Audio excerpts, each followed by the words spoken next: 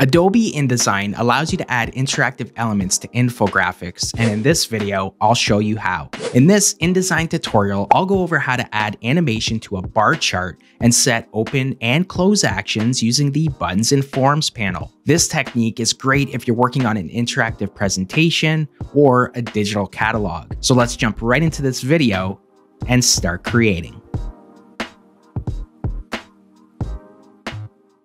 I'm working on a corporate brochure layout here, and in the bottom left-hand corner of my page, I have a bar graph. Now this is the bar graph we'll be adding the animation and interactivity to.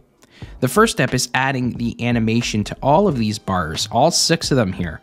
So let's open our animation panel, and much like I always do, I like to tear it off and place it close to the area I'm working on. Tuck that back. By the way, if you don't have animation and you're new to InDesign, go up to Window, Interactive, and open up animation. With the animation panel here, select all 6 of those bars. Now you don't have to add the presets one by one. The cool thing in InDesign is you can select multiple objects, in this case, the bars, and under the preset drop-down, let's choose fly in from bottom. You can see in the animation preview here, the butterfly moving upwards. That's showing you the direction in which the objects will appear when it's animated. And in this case, remember, we chose fly in from bottom. Now the event, all of them are going to happen on page load, and that's okay for now. We'll change that in just a few moments. The duration will be 1 second. Go down a little bit further, and we don't want to fade in. We want these to come in with a smooth transition. Of course, if you want a fade in, by all means, you can choose fade in, but in this example, I'm going to turn it off. And I also want to hide all of these bars until they're animated. In other words, when someone opens this page, I don't want to see the bars until the user experiences to open them. So I'm going to click hide until animated. Now let's have a look. If I click the EPUB preview window to preview what we've done so far, you can see that the bars come in as we set them up to fly in from the bottom. But of course, we don't want them to fly in from the outer part of the page. It just doesn't look good. I want this to almost appear that it's coming out of the line, the hairline there that you see at the bottom of the bar graph. So I'm going to close this, and let's go back to our layout here. Now, before we go any further, I do want to mention that oftentimes if you're setting an animation to multiple objects in a layout, they may not come in the order that you want. To ensure that they do, let's open the timing panel. I have mine open here. And again, you can go to Window, Interactive, and Timing. With the timing panel, just ensure that they're in this order from 1 to 6. If you see that it's 1 and then 6 comes in, just move 6 to the bottom. It should be in this ranking order, 1 through 6. Pretty straightforward. Okay, I'm going to close that, and let's go back to our animation here. I'm going to open my layers panel for a sec, and let me show you this. So I have 5 layers here, and the ones that we want to focus on right now is bar graph, which is basically the 6 bars in our bar graph, and then white frame. I'm going to click on the white frame layer. There's nothing on that layer right now. It's empty, but I'm going to click on the rectangle frame tool. I'm just going to move this animation window off to the side and then position my page like so. I also want to make sure that I have my guides on, or I'm in the normal screen view. That'll show my guides. And then what I want to do is create what will become almost an invisible frame that will match the white background of my page. And this will primarily serve as a placeholder frame that the bar graph bars in my chart here will appear from. Let me show you how this works. So I'm just going to draw out a frame that goes from that guide that I've placed there right to the side of the page, the right side of the page, and then just release like so. I'm going to adjust that, so I'm just going to click on my selection tool and make sure that the top of that snaps to the bottom of the chart. So let me move in a little bit closer here, and I just want to ensure that that line, this hairline here, is still visible, which it is. Okay, and then I just want to give this a white fill color. So go to your swatches panel and make sure you're on the fill and just give it a white fill color. Great. Now, not only will the bars in our bar graph fly in from the bottom, but they'll fly in from the bottom behind this shape that we created here. Now, with this shape selected, go back to your layers panel and let's just lock it. This way we're not moving it when we're adjusting the bars in the bar graph and adjusting the animation. Now if I preview this again, I'm going to click on the EPUB preview window and have a look. The bars are flying in from the bottom behind that shape, and it looks as if they're appearing from that hairline that I've placed there. Let's go back, and that's good. That's working as intended, but what if you want a little bit more control? What if you want to press a play icon to have those appear in sets of 2? You can see in my layers panel here, I also have play icons and close icons. Now I've already placed them in the area that I want, and I'm gonna focus on play icons first. Now basically what I'm gonna do is convert these into buttons, and these buttons will control each set in my bar graph here. Let me show you how this works. For this next step, we'll need to use the buttons and forms panel. I have mine open here, and I'm going to group it with animation and move it down below. Of course, you can always go to Window, Interactive, and Buttons and Forms. Good. I'm gonna click on this first play button. Let me zoom in here so you can see it a little bit better. Let me tuck that back. Perfect. So this first play button, or icon, I'm gonna convert that to a button by clicking the type drop down and choosing button. And I'm gonna call this play 1. That'll be the first play button. And in the actions here, I wanna choose animation. And in the animation drop down here, I wanna choose bar 1. By the way, I went ahead previously and renamed each one of my bars in my layers panel, and they're called bar 1, bar 2, 3, 4, and so on. Let's click on that button, and now that we've added our first action, we have to add another action, because as of right now, when we click this play button, it's only going to play bar 1. So we needed to play bar 2 as a comparison in this chart. So just click animation again, and in the animation drop down, we want bar 2. Now what I like to do is also give this a rollover appearance. I'm gonna click on rollover, then double click that icon. Now these are vector.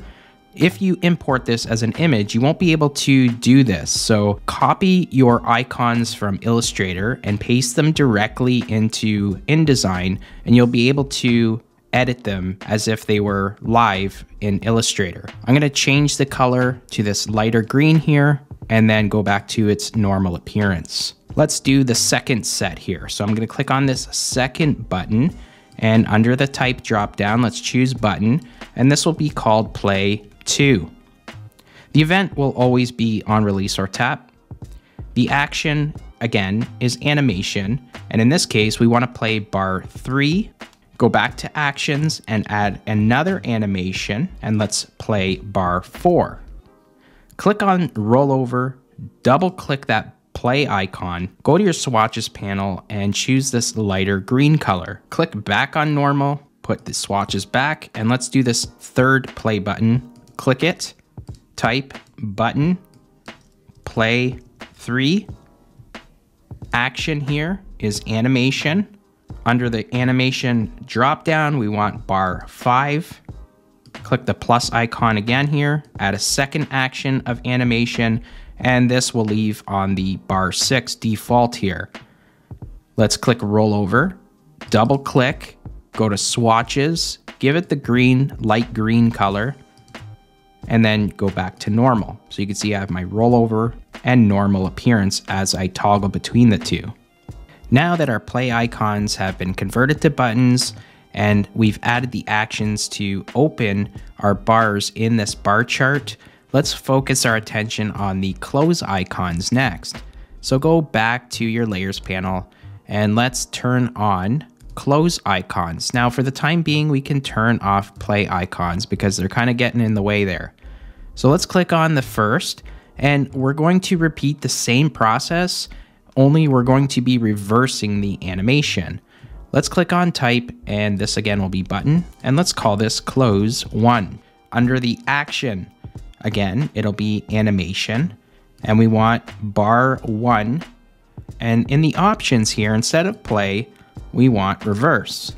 Let's add that rollover effect to keep consistent with the play icon. So green and then click back on normal. Good. Let's click on, actually we have to add the secondary animation. See how it's easy to kind of bypass that? So plus icon, animation, and we want bar 2. And under the options, let's choose reverse. Good, now we can move on to the second close icon. Click it. Under the type, choose button. Let's call this close 2. Under actions, let's choose animation. And under animation dropdown, let's choose bar 3. Let's add a secondary action of animation. And under the animation dropdown, we want bar 4. Go back to 3 and choose reverse for the option here. And let's do the same thing for bar 4. We want to reverse both of those animations. Click on rollover, then double click to drive into it and choose the lighter green, and then click back on normal. Let's click that third icon here, the close icon, and under the type, again, this will be button, and let's call this close 3. The action here is animation again, and the animation is bar 5. And the option here is to reverse that animation. So just think of reverse as actually just closing it. Under the action, let's add a secondary animation. Let's leave it on bar 6, but make sure you change it from play to reverse. Click on rollover, double click, swatches, light green, and then click back on normal. One important step here is I don't want to see these close icons. You don't want to see the close icons until the play icons have been closed. So let's select all of these and let's hide all of them until they're triggered. Great, so I'm gonna go back to my layers panel. Let's turn on play icons.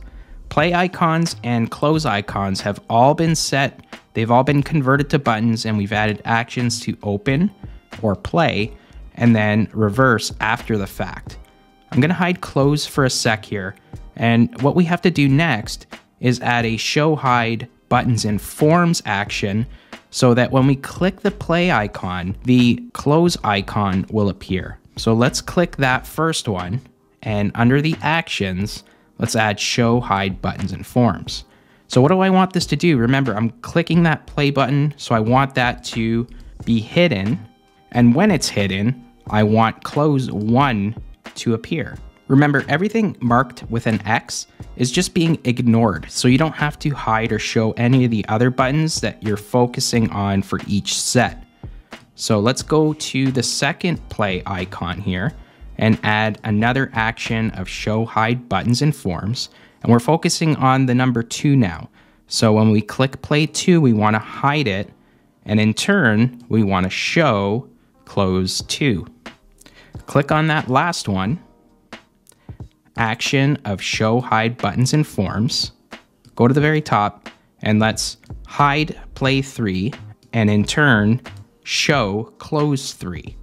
Good, we've added the show hide buttons and forms action to the play icons. Now we have to do the same for the close icons.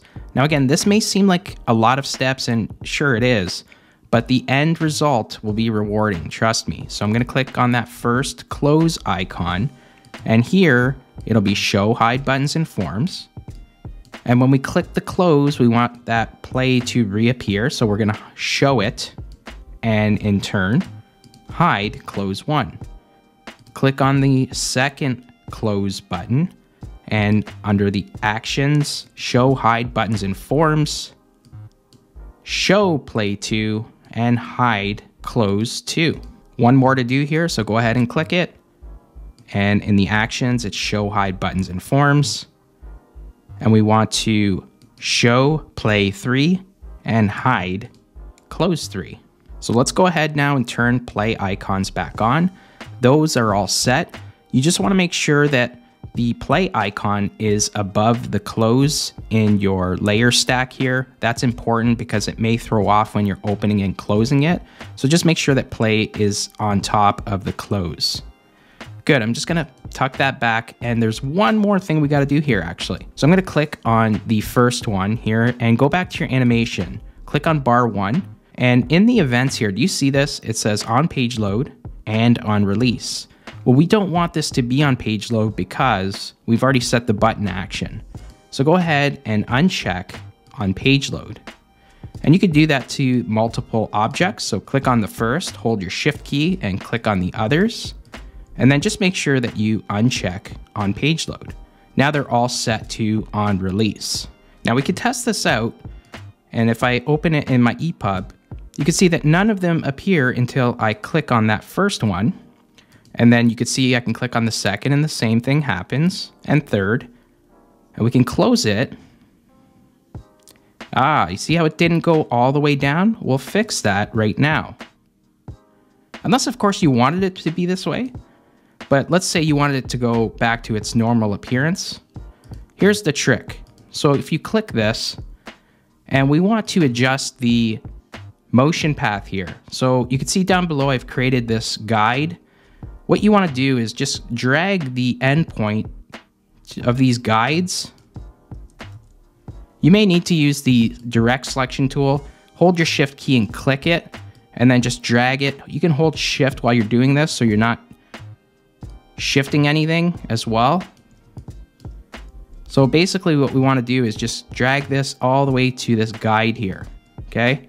And basically what you're doing is you're just extending the length of this motion path. So just drag it all the way to the bottom. Same thing with these ones. It's probably better to do it when you're zoomed out. Click the bottom, hold your shift to grab that anchor point, and then drag it down. Same thing. And I'm just doing this quick. You would take your time in doing this, but basically draw a guide at the very bottom, even on the pasteboard here. And this way you know that they're all going from the same distance. Great, let's go ahead and preview that again in the EPUB preview window. And have a look. If I play the first, play the second, and then the third, go ahead and close the first, close the second, and close the third. And you notice that because we adjusted that motion path and extended it to that guide that we created, now the bars in this bar graph are hidden. So there you go. Your infographics don't have to be boring anymore. Thanks for watching, and if you want more videos just like this one, check out the playlist right up here. Until next time, take care and keep creating.